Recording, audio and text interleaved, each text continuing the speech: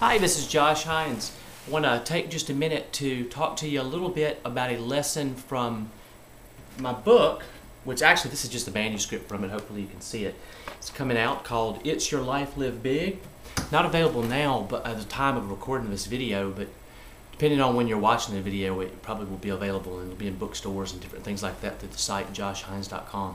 But I want to talk about a lesson that, well, a strategy in particular from one of the lessons in the book, which is really a combination of various important, personal and professional lessons in the book that I talk about called It's Your Life, Live Big. This one in particular is from the section on how to build win-win relationships. And here, really, this is more of in terms of how to develop professional working relationships. And you can kind of look at it as a little sales strategy.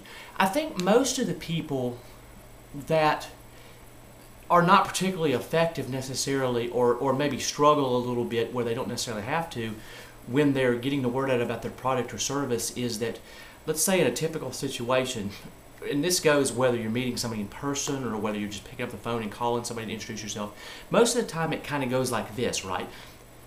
Hi, can I speak to so-and-so? Person comes on the phone. Hi, I'd like to introduce myself. My name's Josh Hinds. I do presentations and also, work with different organizations in consulting, and then it quickly becomes, I do this, I do that, I do this. Hey, I'd like to work with you. I'd like to learn how I can work with you.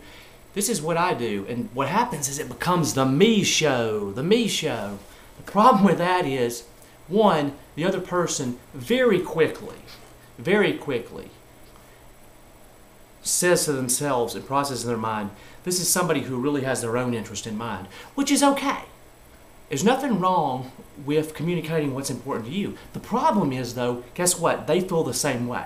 So immediately you got this adversarial kind of thing. And it's not that they're necessarily aggravated or mad, but their time's important. So automatically they're kind of shutting down. So a simple little strategy to avoid that is when you make that first connection, start asking questions about them and genuinely sit back and listen to what they tell you. Ask them what's important. One of the things you could say is you could just start out by saying, say it was just a cold sort of meeting, and whether this goes whether the phone or you just met somebody, you could say, take a second just to introduce themselves. I could say, hi, I'm Josh Hinds, and I'm a speaker and consultant and author. Tell me a little bit about yourself.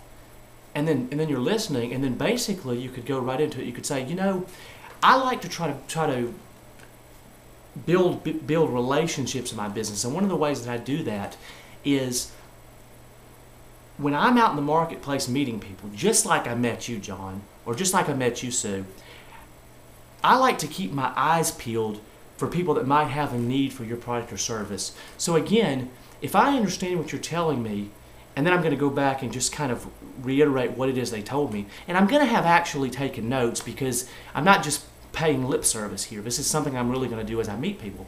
And then I'll explain to them, I'll say, this may sound very simple, but over time, I've come to realize that when I actually look out for people that I've met and people that I would like to do business with, if I've got their best need in mind, and if I'm really looking out for them and whether it be sources of business or in some way that'll help them, I find out that when they have a need for what I have to offer, when they have a need maybe for some help with some training or some type of consulting, they're going to reach back out to me naturally because I'm going to have what I call mind share. And, Mr. and Mrs. Prospect, so that's really where I'm coming from. So, again, I'm going to go out in the marketplace and I'm going to be kind of keeping my eyes open for you. If you don't mind, I'd like to have your business card and of course, side note, that's if you don't already have it. Just say, I'm going to take, and if you do, you just say, I'm going to take your card and information, and I'm going to really send some people your way as I'm able to. It was a pleasure to meet you. If you don't mind, I'd like to keep in touch. And that's it. It's very low key. There's no high pressure. You're not making any promises. Everything you say you're going to do. And then what happens is every single time as you repeat that with people, you have a much different sort of feel about yourself. People feel better. You feel better because it's easier to connect with and meet people because you have their best interest in mind. They feel better about you because every time that they see you and talk to you going forward, they're thinking, this is the person who did it a little different. This is the person that got out of the me mode and made it about we. them first, which of course creates a relationship together, and then it's about we. So it's a, if I will, you're focused on a win-win relationship. This is a little side note. One of the things that I do when I'm meeting, say, with different colleagues or somebody that I want to build a relationship with, some type of professional relationship with, a lot of people will say, well, that's great to do, but how do you do it, for example, when you're wanting to connect with a colleague or somebody that you want to create a relationship with? In my example, one of the things that I'll do is I have the number of different resources that I have. Some of them are various personal development sites.